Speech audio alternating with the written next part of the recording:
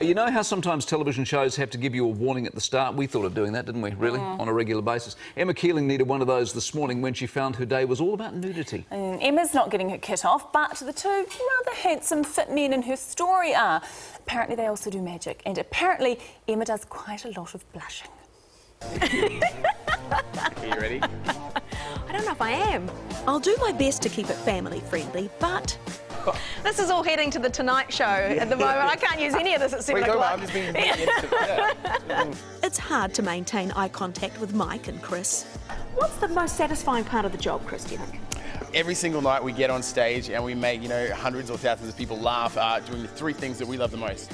Comedy, magic, and getting naked. And I think everyone loves at least two of those three things. So this isn't just a cheap stunt to cover up the fact that you're not very good magicians?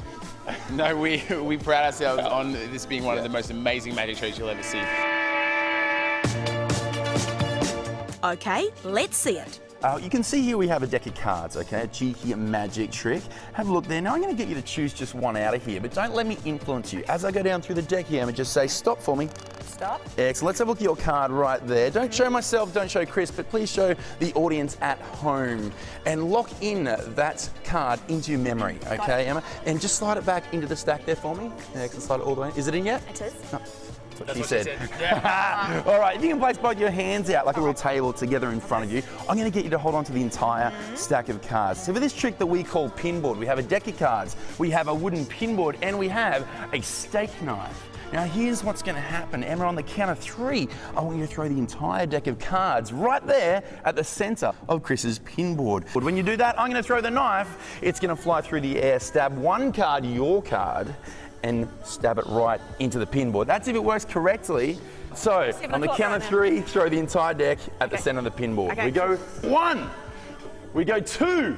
But hang on.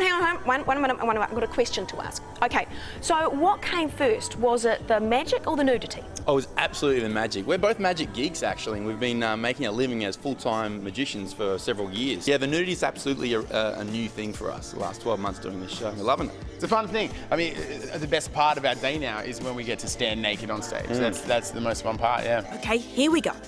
And 3, throw.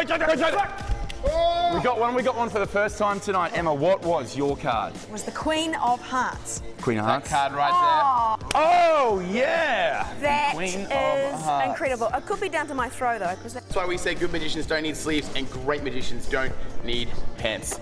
Back under the warmth of their top hats, the boys have one more surprise. is there a big reveal, so to speak, at the end of the show?